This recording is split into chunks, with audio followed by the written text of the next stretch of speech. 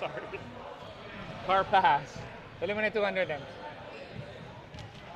Punta na lang sa kotse. Okay guys, go! What's your thoughts muna about the win? Medyo maganda yung panalo ninyo. Ah, Came back second. yeah, it's nice because you get a feel of, you know, the style of Phoenix. We know the one that they're gonna pressure a lot, and it was clear. We know that their guards are really just all over the place in regards to you know, putting pressure and applying pressure, making it difficult for you. What I commended the boys just for today was being able to kind of work through the struggles at the beginning and then finding a way to kind of get over it. So every game is going to be different. Every team plays you differently. But with a team like Phoenix, and they apply a lot of pressure, you know, at the beginning, I'll be honest, medyo nagulat sila. So they were surprised with the way, you know, they're all over the ball. So it made even a simple pass difficult. So and then that's their idea. That's how they defend. So once we got over that, I think they felt more calm and they were able to share the ball and make shots. Coach, a lot of impressive performances from like Vic and Mike.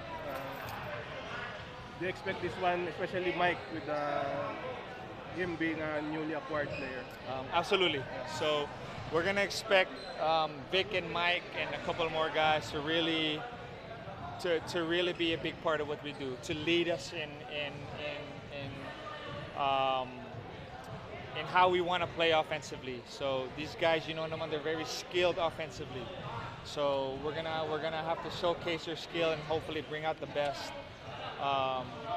So are they a big part of what we do? Of course. So Mike is still learning a little bit of how we do things defensively, team concepts, how we rotate. But you know, he's a smart player, so he'll learn it. He'll learn it. Coach Barkley also did a good job inside. Your thoughts about his play? What you saw a little bit today was how Barkley plays, and that's the reason why we wanted him, because he's a guy who's no nonsense. He's a guy who feeling namin hindi siya napapagod eh. Takbo ng takbo, rebound and rebound. He's not afraid to be physical. He knows he's a little undersized, but we like the fact that he's not backing down. So he's working a lot with Coach Danny, so we expect his offensive game to improve also. So. Coach, comment on JV Casio.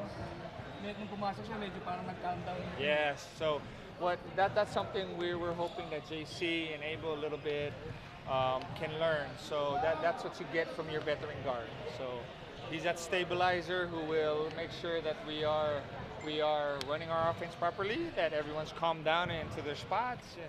Siya yung true point guard that every team has. So I'm challenging JV to be a little bit more aggressive from how he was in the past couple years. I feel like he still has a lot of mileage on his legs, so we're going to expect him to be a big part of what we do.